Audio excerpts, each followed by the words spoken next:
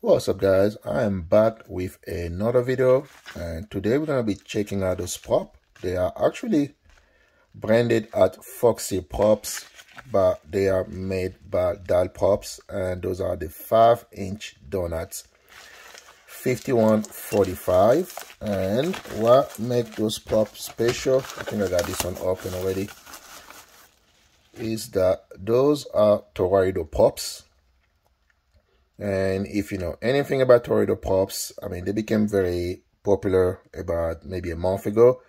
Those were props that were designed by MIT students. They got a bunch of trophy and they win some competition.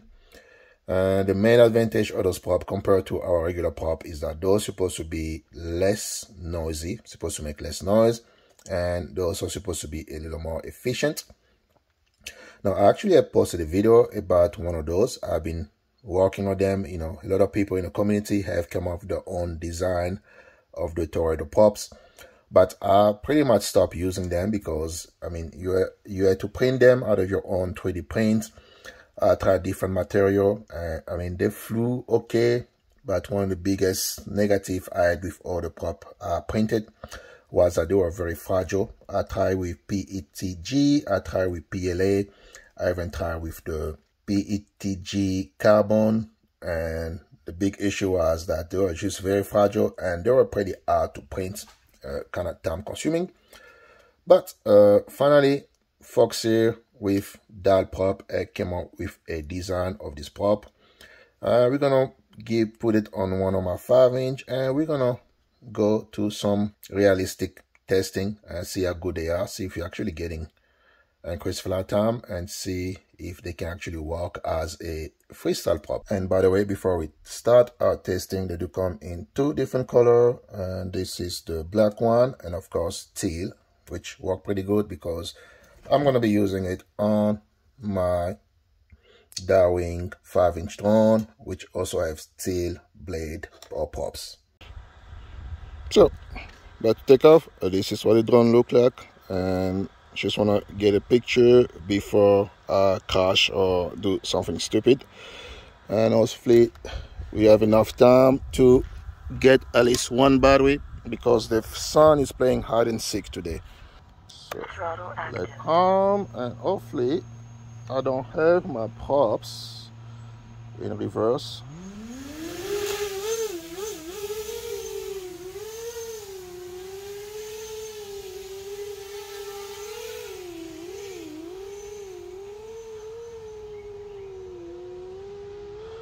Now, first opinion, I have to say, no as noisy.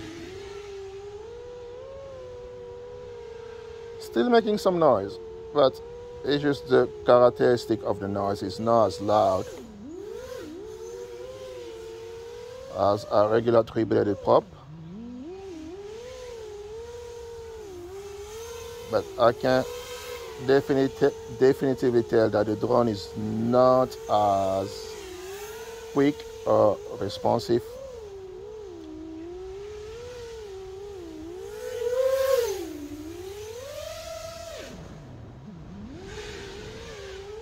Yeah, it's a little sluggish, and that's pretty much what I found out with my first test when I did with the 3D printed one. So it is just not as responsive.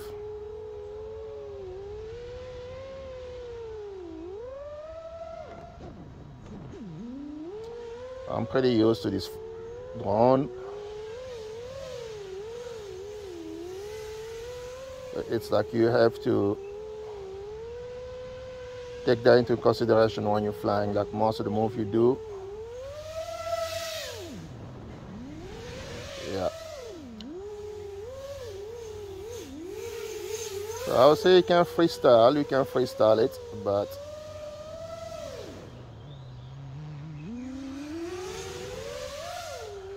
as far as being less noise, I'm not gonna say it's does not make, I'm not gonna say it's quieter than a regular prop actually.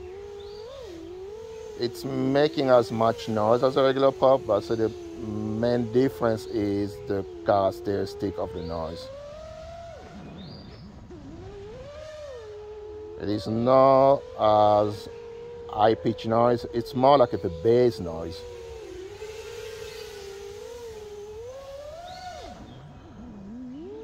I don't know if you can hear in the background, all the dog are starting to bark already, so that's what let me know we are kind of still as noisy as we were with the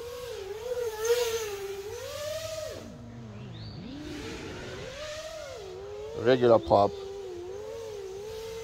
It's just that, woo! Yeah, I'm playing analog. Yeah, it's noise-wise, it's just a different kind of noise.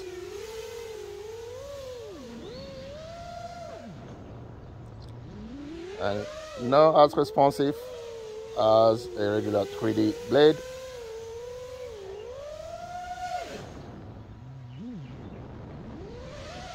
That's kind of expected. But I would say that's do pretty good because I didn't really see any pop wash. Yeah, I didn't get any pop wash so far. So on that we say it is good. I didn't change any of my feet. And the GoPro, I have upper flow, upper smooth or whatever off. So I'm not seeing any vibration or anything funny on my FPV feed. I mean, you guys will see on a GoPro if it is exactly the same. But I have upper smooth off on a GoPro. So if it's causing any kind of vibration, we should see on a GoPro. As far as flight time, just going hard as I'm going, I would say flight time is about the same. I'm not seeing any improvement in flight time. I've flown for about 4 minutes and my battery is at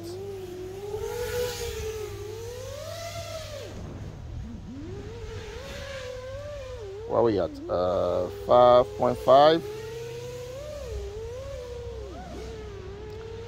So as far as durability, as I would say, it's definitely going to be more durable than any of the 3D printed prop are printed. I know what kind of material they're using. They seem to be very similar to material we use on a regular props. I say maybe slightly a little more flexible. But yet I'm at 3.49 and I just flew the way I usually fly. And with my 3-bladed props, I get about the same flight time. I'm now a little less because I'm about to hit 6 minutes. So let me land, and this is an option if you like to try it. Ooh, killing my battery. I would say best thing you can try this on is maybe on a long range 5-inch drone.